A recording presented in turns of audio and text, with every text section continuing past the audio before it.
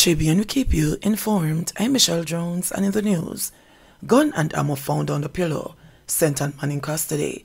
One man is in custody after the police seized an illegal gun and ammunition during an operation in Fatespen, Monique in St. Anne on Sunday.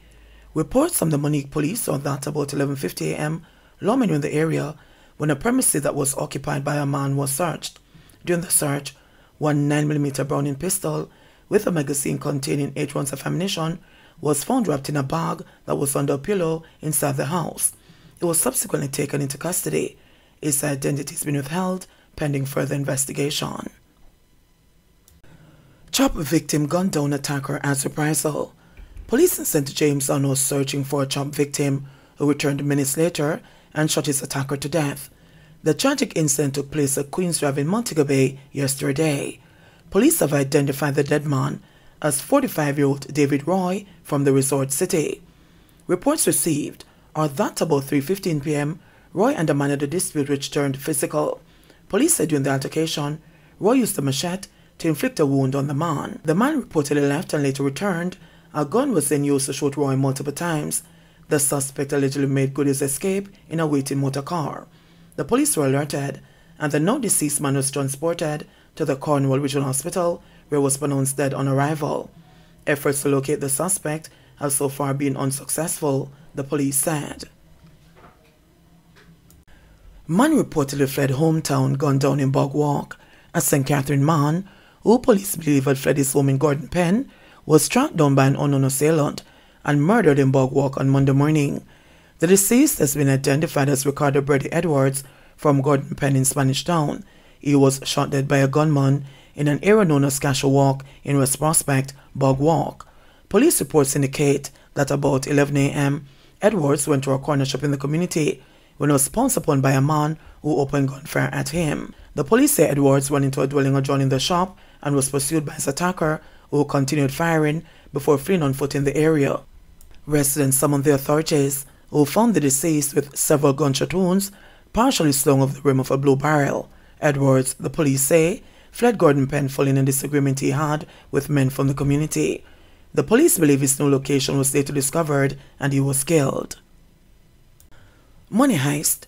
The president of the Jamaica Society for Industrial Security, JSIS, believes the amount of planning could have prevented a bloody case of deja vu in which criminals outgunned the Beryllium Courier team on Sunday, leaving 4 injured, as they made off with a sum believed to be in the region of $23 million. The incident unfolded about 12:40 p.m. as the crew was in the process of servicing an ATM in Portmore, St. Catherine, at the 2 Cookson Pen branch. The attack took place less than 200 meters from where 2 Beryllium guards were shot while performing a similar function 3 weeks ago. 1 guard died in that encounter as the criminals made off with an estimated $10 million. It is clear that the attack was carried out by vicious and brutal men with a tactical level of precision. They used the same methodology as the previous attack.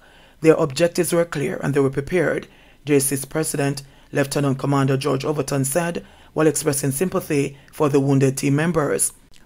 Overton, a director of the Guardsman group of companies within which Beryllium falls, noted that Sunday's attack was done in a manner that limited reaction from the guards.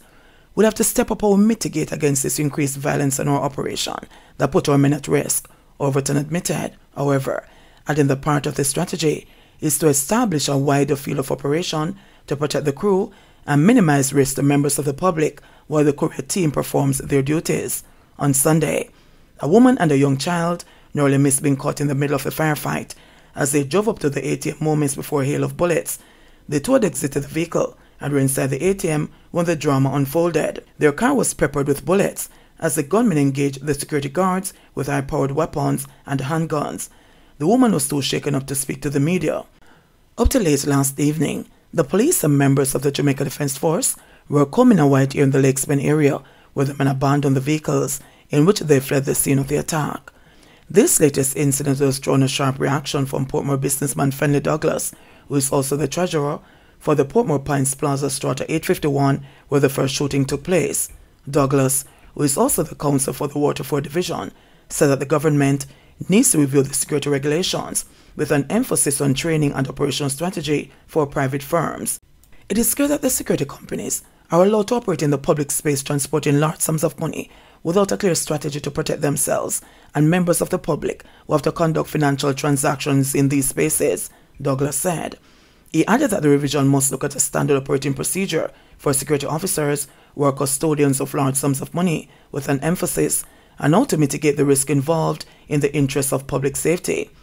There must be a prescribed number of security personnel involved in these assignments. Also, the level of training afforded to them, based on the imminent danger they will face, and the kind of vehicle that they use to transport money must be a part of the review, Douglas noted. Following the attack a few weeks ago, Overton said that while couriers would love to invest in more high-end armored vehicles, this would be a very costly endeavor, and their clients may not be able to afford such a service. In our business, everybody has to pay for the service. Our responsibility is to mitigate the risk while being able to deliver affordable costs to the marketplace, he said. Would love to buy the Bushmasters, like what the army has to deliver money, but we'll be able to pay for that service. Not even the Bank of Jamaica will be able to pay, argued Overton. Magaman gets more time to explain his action. The convicted member of the Andre Blackman Bryan-led one-down faction of the Klansman gang, Ted Prince, who stunned the Home Circuit Court when he urinated inside a courtroom there last month, has received another week to explain his lewd actions. This is after Chief Justice Brian Sykes was unavailable on Thursday to hear why Prince should not be charged with contempt of court relative to the incident. Prince appeared in court as instructed by Sykes with his attorney, Lyndon Wellesley. The convicted gangster was remanded in custody until Thursday, March 23. On Tuesday, February 28, the 28-year-old gangster was seen urinating in a corner of courtroom 2 at the Home Circuit Court in downtown Kingston, where the then 27 accused persons had to be accommodated in 2 courtrooms for the massive gang trial. Prince had reportedly been in the process of requesting a bathroom break, but before an officer of the court could relay the request to Sykes, the gangster made his way to the back of the courtroom and relieved himself right there. The action stunned the 2 courtrooms and resulted in Sykes briefly adjourning the proceedings.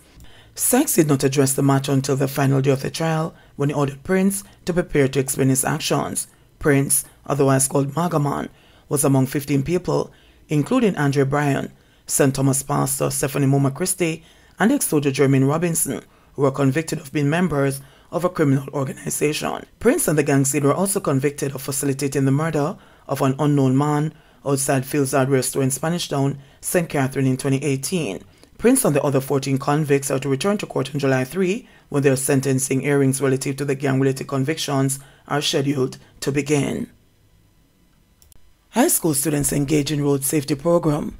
The Road Safety Unit RSU and the Island Traffic Authority ITA are actively engaging high school students for the development of defensive driving skills and knowledge of the road code. This initiative, dubbed the Road Safety Education in Schools program, is one of several measures being used to make the roads safer for both motorists and pedestrians. Director of the RSU, Deidre Hudson Sinclair, said the students who participate in the program get a full understanding of the road code and how to drive safely, as the Ministry of Transport and Mining and its agencies are very concerned with many of the unsafe practices of some male drivers between 19 and 25 years of age. A lot of young men are at risk, so we recognize the importance of starting early, she said, adding that schools wishing to be on the program can contact the agencies at dita@mtw.gov.jm and rsu@mtw.gov.jm. Hudson Sinclair said they want the students to learn the code, do the test, and get involved in the program. It is the aim of the RSU and the ITA to have a change in the culture, a positive driving culture, and it is part of a larger mechanism to get a new generation of drivers having critical skills, helping to avoid crashes, and recognizing that we have to drive for ourselves and the other persons on the road, she added.